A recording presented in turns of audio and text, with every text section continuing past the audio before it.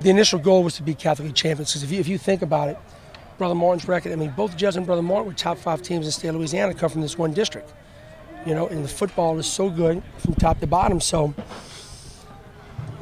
I'll worry about having to play somebody twice later. I mean, yeah, you know, I'll worry about that later, and that's just the way things are set up now. But we're proud to have this, you know, to win this championship, going undefeated throughout the season. Well, I was disappointed because, you know, we've got to be more disciplined, and we just sometimes think we don't understand the game. You know, if they can score, let them use up 4 minutes of the clock to score, not give up an 80-yard pass. You know, we're trying to run the clock out, and people run out of bounds. It's just things you expect people to know, and I guess they're kids and they get caught up in things.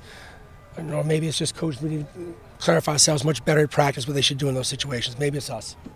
Coach, Catholic League champs, now you basically got to turn around and be Catholic League champs again. But our goal was accomplished the first time. So, I mean, I'm very excited about this accomplishment right now.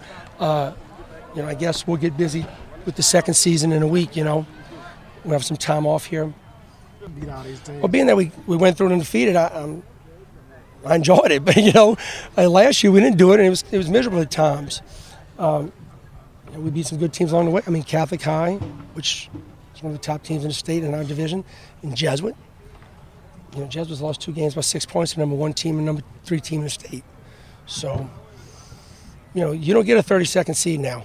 Right. There's no such thing as a 32nd seed or, you know, an easy round 1 or round 2.